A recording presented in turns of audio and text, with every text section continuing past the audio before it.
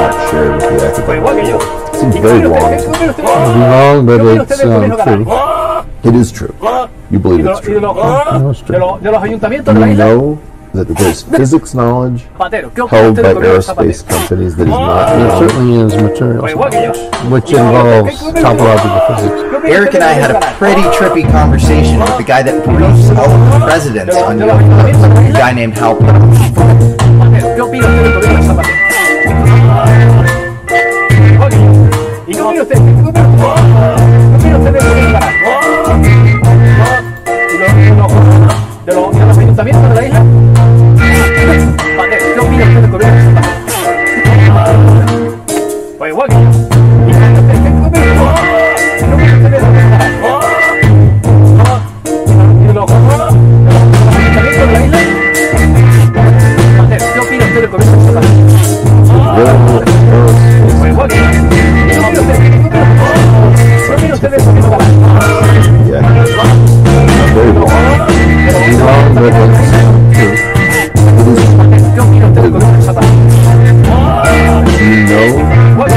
Physics knowledge held by aerospace Certainly is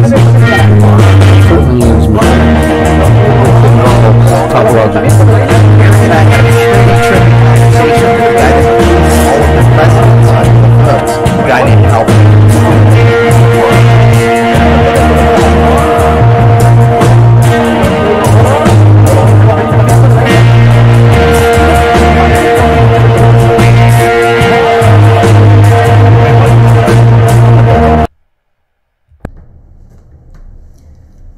Well, if I could give everyone that last 2 minutes of their life back, I certainly would.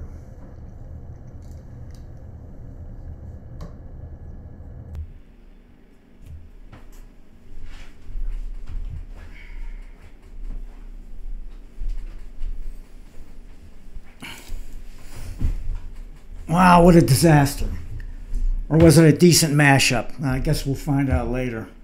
It might have been amusing. It might have been just hideous. I don't know yet. So let's go back to where we should be before we got distracted trying to add some production values, you know, make it a little bit less boring. I was going to start out here with some nice classical music.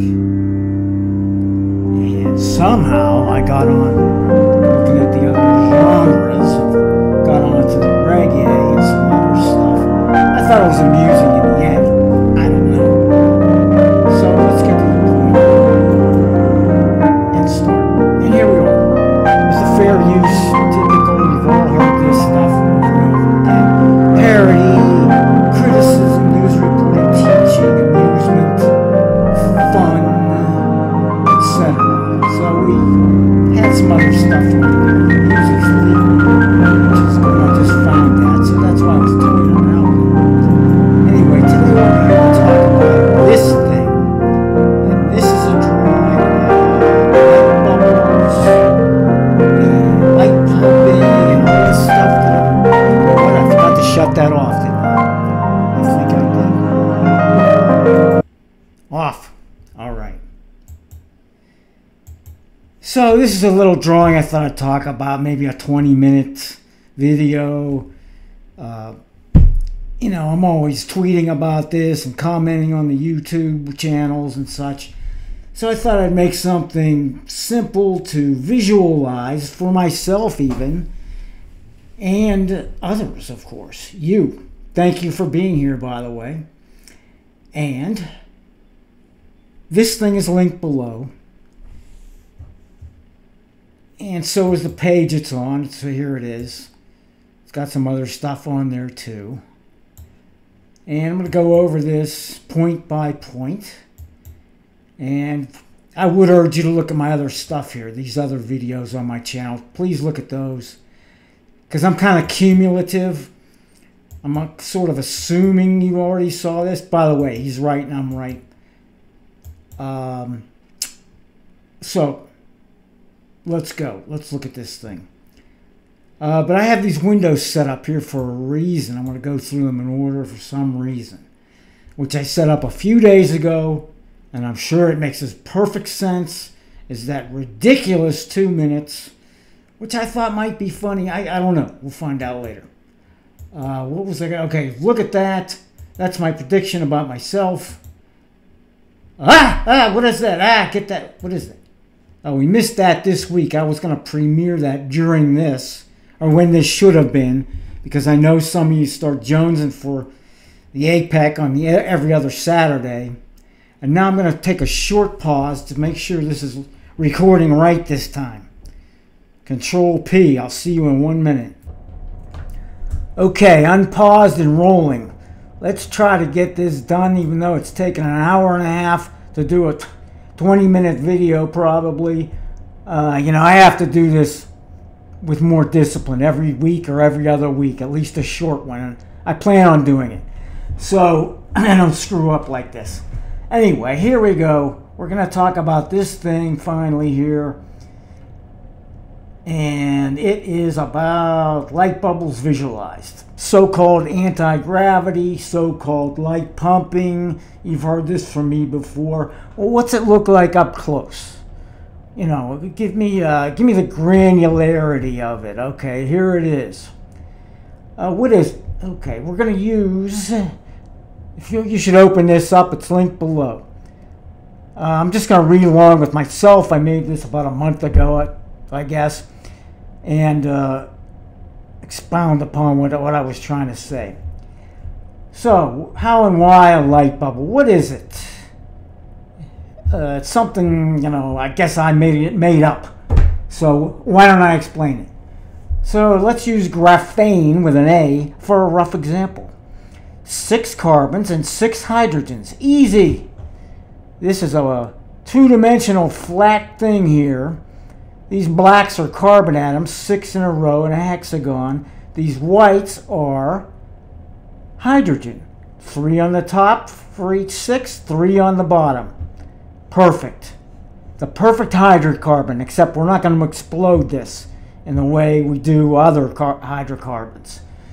We're going to use it to explode, but it's not going to blow apart. The atomic structure is not going to blow apart. It's just going to pull in these photons and blow them back out. And we're using pink here, but it's, when you have an explosion, you have heat in there, and you have pinkish orange and whatnot when you look at a fire, red, etc. and so forth. But it explodes quickly. Why? Because it's moving at the speed of light. Why? Because it's light. It's heat. Visible light, and that's what we're talking about here to make it easy. So what's going on here? Okay, we have our little structure here, graphene, which I've just described, and all of a sudden comes in a pinkish photon, and these are all in the energy levels of hydrogen, and you can look all that up. And that's for hydrogen. If it's hydrogen stuck to graphene, it might be off a few nanometers.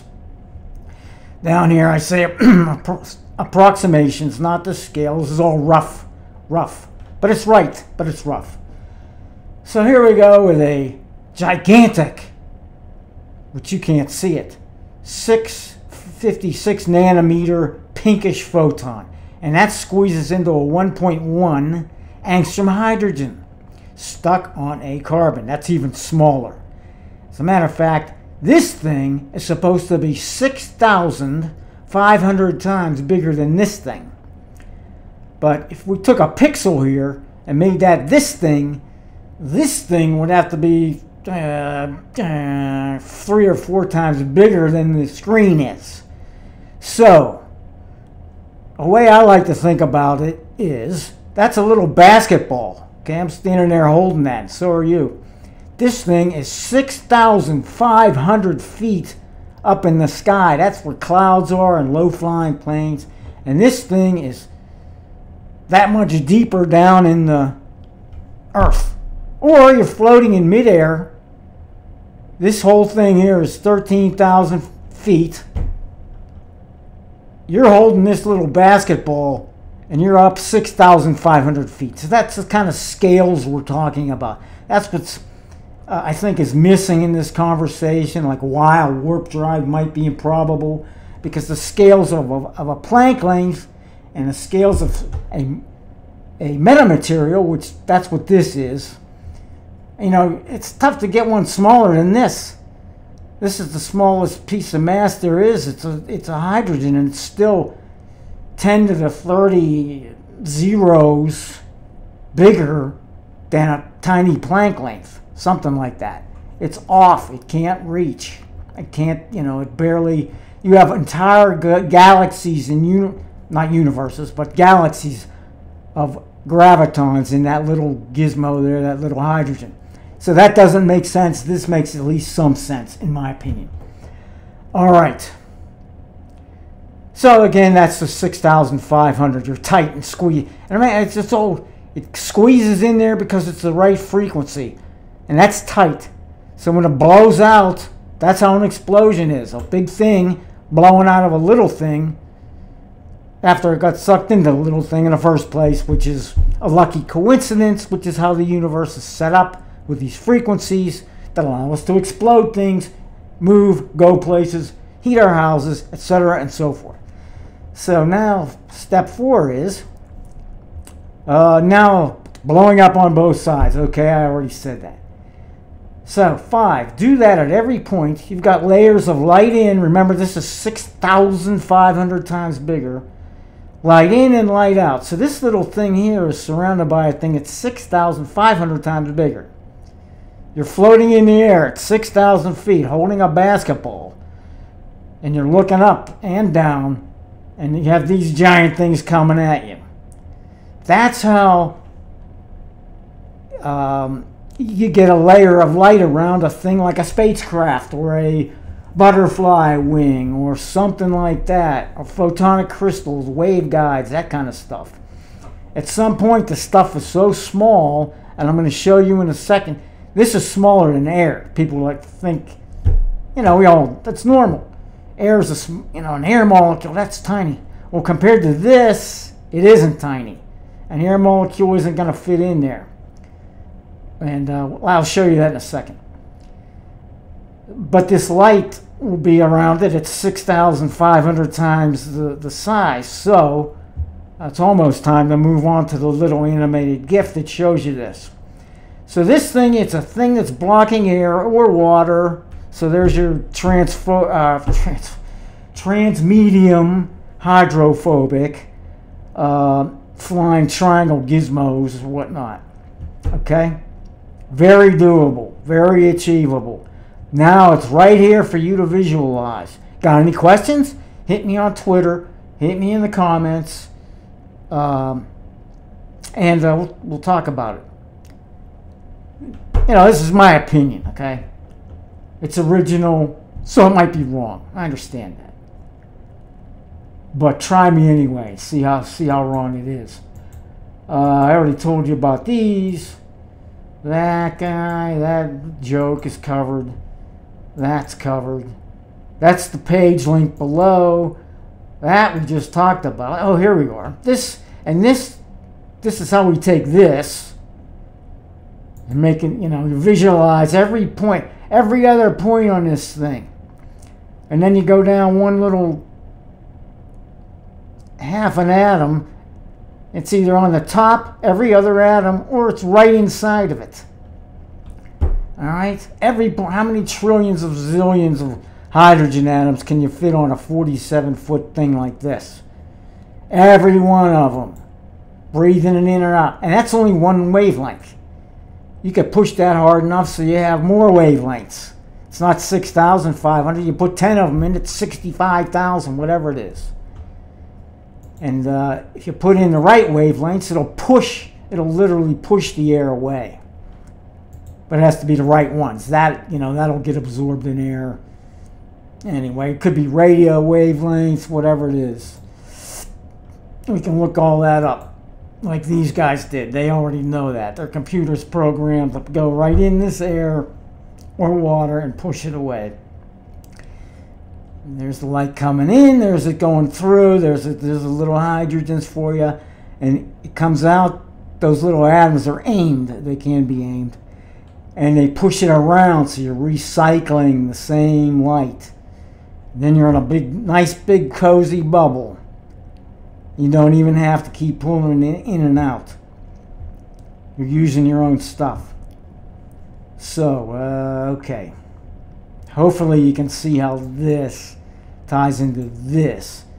This is one little cell here. These are little atoms. And this shows you, you know, you're supposed to visualize that at every point. But it's hard to do that with my limited, I don't know how you do it with unlimited talents. But anyway, here we are again. Now we're looking at the animated GIF of this thing, of this. So we went over this. This tells you all that stuff, and we go through this, and it shows you what these little points tell you. There. All right. Well, we're out of order. Okay, that's the end. Here's the beginning. We talked about all this, what all that is. And we're going to go through. It kind of shows you. You're supposed to read that.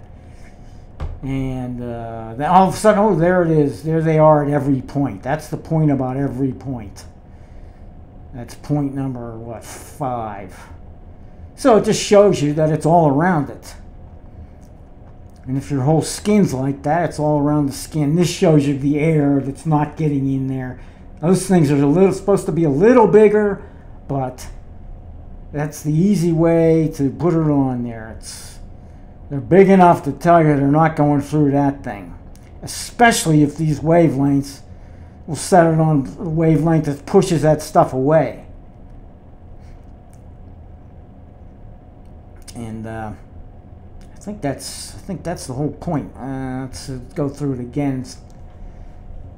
Yeah, you know, you have these all around it. It's pushing it away. The stuff's not touching it in the first place because it's too big. These atoms are too big. These next. All right, I timed these so you could read it, and all right, yeah, these are all way too big to go in there, but close enough. That one's too big. That looks like it isn't, but it's bigger than that in real life. That's just something copied somewhere. So I think that's the point on that. That's going to be another video I'm going to do right now, I hope, and so is this. Those are 2 drawings on that same page, but we'll make them separate videos just for the sake of keeping them short. And that question, that's the perennial question, okay? Do you see the light? These are a bunch of things here. These are linked below in the Twitter moments thing. You just look at them at your own leisure, take your time slowly. They're linked at this thing here.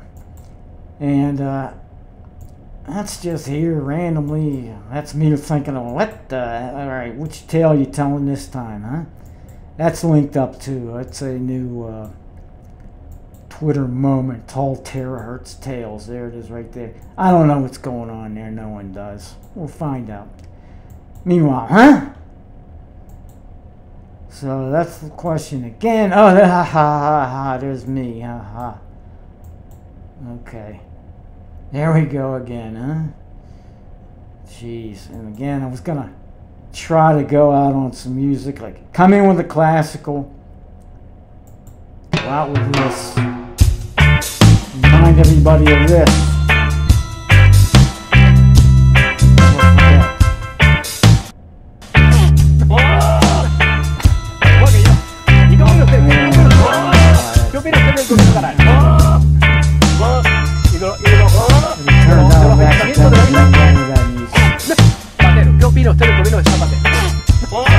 That room for a moment.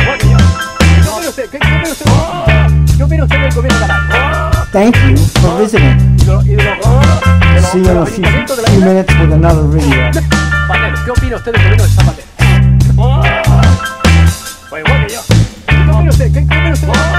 ¿Qué opina usted del gobierno canario? ¿Y de los ayuntamientos de la isla? ¿Qué opina usted del gobierno de Zapatero?